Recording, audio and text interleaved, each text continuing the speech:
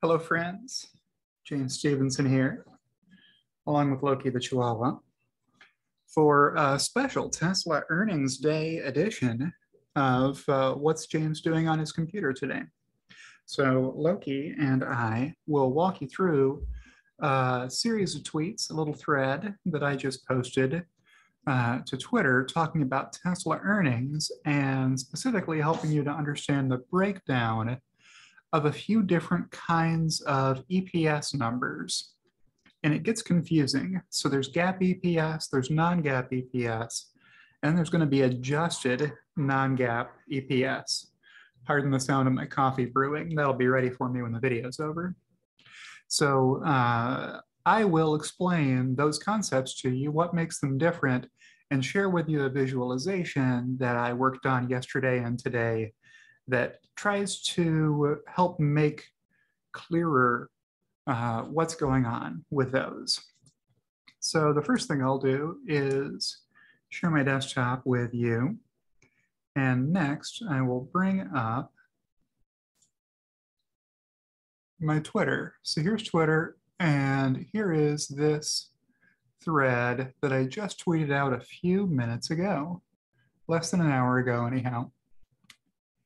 And I'll make this visualization big and walk you through what we're looking at here. So these are not total dollars, which is what you're going to see on the income statement. Normally, the only number that gets divided by the total number of shares, fully diluted shares of the company, is the earnings number. The bottom line profit is something that's good to put on a per share basis. Sometimes you'll see people talk about revenue per share. So that number comes up sometimes. The rest of these numbers are hardly ever viewed this way, but it's totally legit math. You can take any total number on the income statement or the balance sheet and divide it by the share count and get a real number that's useful for purposes like this one. So what I did was I just took all of the income statement items and I tried to bucket those into big enough groups that there wouldn't be really tiny numbers on here like 1 cent or 2 cents, right? So what we see on the left here is revenues per diluted share, and all of these are for the Q2 2022 time period. Now, the actuals aren't going to be reported until this afternoon. This is still my forecast for what these numbers are going to be right now, because that's the best numbers I have for right now. And I'll probably come back tomorrow and do a comparison and see how far off this was versus what Tesla actually reports. So what we have here are all of the different kinds of revenue that Tesla makes. So Tesla has, I would say, 3 major divisions of revenue. So automotive revenue is all the money Tesla makes selling cars and leasing cars to people. So those do get their own lines on the income statement, but I group them together here because leasing is pretty small. Then there's the energy division's revenue. So, right, Loki? Yes. So this is talking about energy generation and storage. So we're talking about solar panels, we're talking about power walls, power packs, those sorts of things. Then everything else gets bucketed into the everything else category, which Tesla calls services and other. So in the income statement, you'll see a line for services and other revenue, where all the sales are reported. And you'll see services and other cost of sales on the income statement. Those are all the direct costs related to selling people the stuff that falls into that category. So this is over-the-air updates and Tesla insurance and used car sales and the Tesla store and anything else that hasn't been counted already as either automotive revenue or energy revenue. It falls in here. Okay, so this is how those break down. And I wanted to stack these two at the bottom here because the next column over is the expenses. Okay, well, how do you break down the expenses? Well, these 3 have the direct costs related to them as cost of sales. That's what the COS is over here. This is the cost of delivering to people whatever it is that they bought, whatever the product or service is. What was the direct cost of getting them what they took for their side of that transaction when they forked over their money to Tesla? And you can see I'm forecasting the all other, the services and other line, to not make any profit at all because their cost of sales will be the same as the revenue. And for the energy division, I'm forecasting them to lose a little bit of money, which happens a lot in the energy division, right? So if these were the only two divisions of Tesla, Tesla would lose money for sure, because we haven't gotten to all these other expenses yet, right? So it sure is a good thing that Tesla has a profitable automotive division. So you can see here, that's where all the opportunity for profit is coming from. I'm forecasting $12.55 of automotive revenue per diluted share and only $8.87 worth of cost of sales in the automotive division per diluted share. And other people have a lower number than this because I'm forecasting a higher automotive cost of sales after or net of regulatory credits than most people are in this forecast. So I'm a little pessimistic due to all the supply chain challenges, cost pressures, and Shanghai being such a small percentage of the mix this quarter due to the Shanghai lockdowns that shut that factory for a few weeks and then kept it running at really limited capacity for another few weeks. So I think the sum of those things plus Giga Berlin and Austin trying to ramp up at the same time is going to cause cost of sales to dip sequentially by a few points. But other people aren't as pessimistic about that. So maybe I'll be wrong and Tesla will do a much better cost of sales number. Okay, so what else is on here? Well, the next one up from automotive cost of sales is R&D. The really light blue here is 55 cents per share of research and development expenses. So this is the Franz von Holzhausen organization and all the battery research and development stuff. And some of the production costs that happen at factories before they start producing vehicles they can sell can get counted as research and development expense. Then SG&A, selling, general, and administrative costs. Think of these as like headquarters costs, all the staff that you have to pay to work at your headquarters and all the, marketing and finance and administrative type costs that you have to run a big corporation. Then there's taxes and other expense in the little darker blue here. So this is the everything else bucket. I tried to throw a bunch of stuff in here. So sorry, that's the 15-cent bucket. The SG&A was 75 cents. I've confused myself with my blues being too close to each other. Then there's the restructuring and other costs.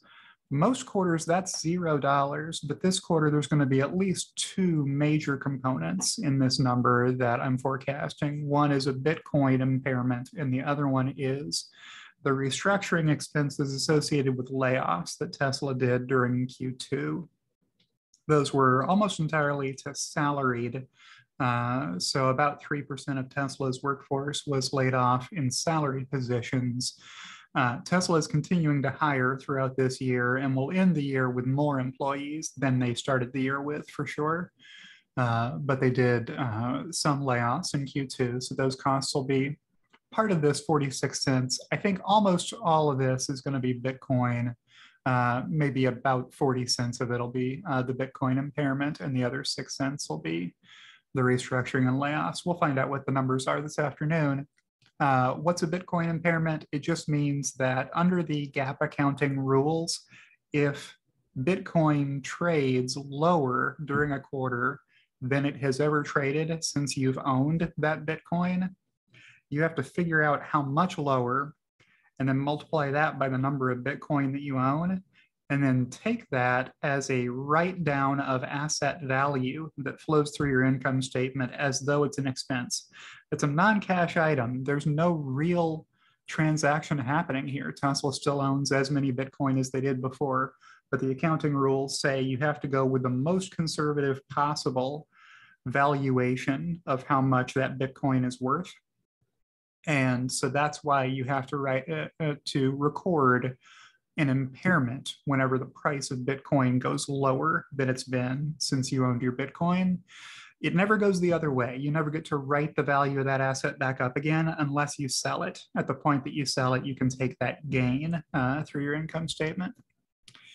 Next is stock-based compensation. So when Tesla reports on the income statement, this 28 cents is scattered amongst the areas where people are earning the stock-based compensation, be that, automotive, research and development, SG&A, all those areas can earn stock-based compensation because every Tesla employee is eligible to, once they meet the eligibility requirements, to participate in a stock-based compensation plan to have part of their compensation come as stock. So that's 28 cents. This is another non-cash item, and the accountants and the GAAP accounting authorities say when you report your earnings as a publicly traded company, you have to count that expense as though it had been cash compensation to employees to put you on equal footing against other companies that pay their employees in cash instead of in stock. That way it's a fair comparison. That's what that's about. But Wall Street says, no, that's a non-cash expense.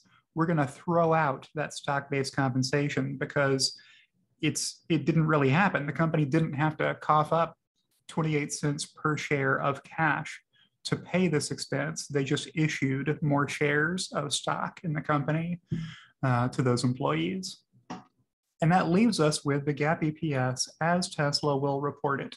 I'm forecasting that number to be $1.45 in Q2 of 2022. So that's what we see here.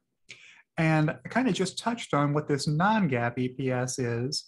If you take the $1.45 and you add back the 28 cents of non-cash stock-based compensation, this is always going to be the non-GAAP number. So it's going to be whatever the stock-based compensation was, pretend that didn't happen and put it back into the earnings. So it would be $1.73 in this case. And then what we're likely to see happen this afternoon is for the adjusted non-GAAP EPS that you'll see mentioned in Wall Street analyst notes about their thoughts on Tesla's earnings. They'll adjust in some or all of this 46 cents that I'm forecasting for restructuring and other. So instead of it being, if these are the numbers, let's say I got it exactly right, then you might see something like a 219 listed as adjusted non-GAAP EPS, excluding both stock-based compensation and the restructuring and other, which is mostly the Bitcoin impairment.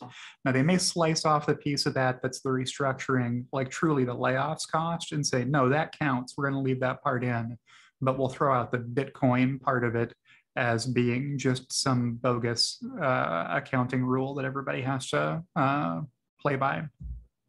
All right. What else is on this chart that I haven't talked about? Well, let me go back to the thread and see if I've missed any points that I made there. So there's this longstanding battle over whether stock-based compensation expense should count against earnings or not. Accountants say it should. They determine the GAAP rules, so that's how companies have to report their earnings, GAAP EPS. But Wall Street says it's non-cash and they throw it out. I just talked about that.